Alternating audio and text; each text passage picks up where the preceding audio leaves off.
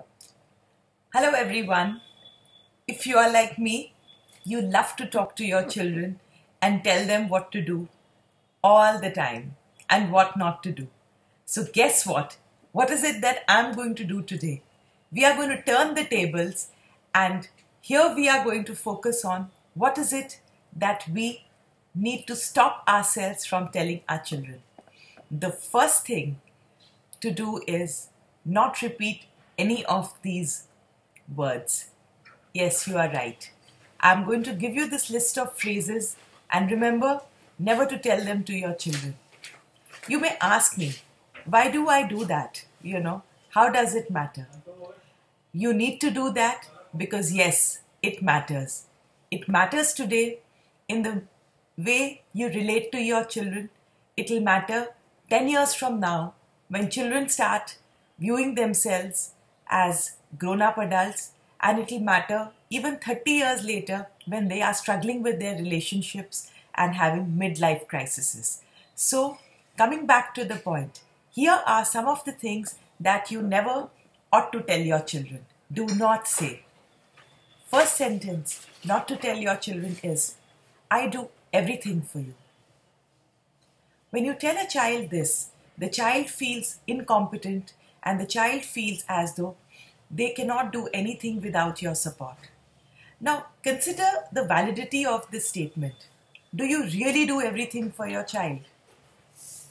You don't. You may feel as though you do everything for your child, but if you are aware and if you are honest, you will realize the child does quite a few things by himself or herself. So if you want to give your child a solid foundation of healthy self-esteem, do not use this phrase. If you want to bring it to their notice, what is it that you do for them? Sit down, converse with them in a very quiet, in a very gentle manner, and tell them, see, Mama does this for you, and Mama is feeling a little overwhelmed with the responsibilities. Could you help out in some way? Give them that choice. So remember, I repeat, do not say this phrase to the child, I do everything for you, because that strips their self-esteem like little else. Secondly, long term, what they pick up is that they are not responsible for their behavior and someone else is supposed to do things for them.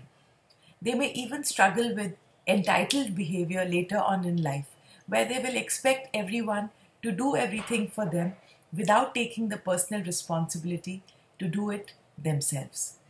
The second thing not to tell your children is, it's not that big a deal, or it's all right.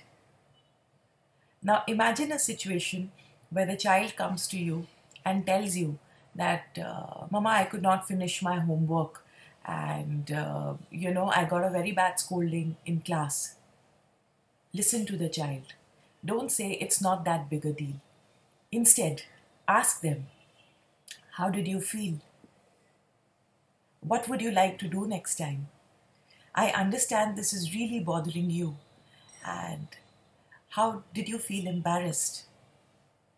How is it that you want to avoid it next time?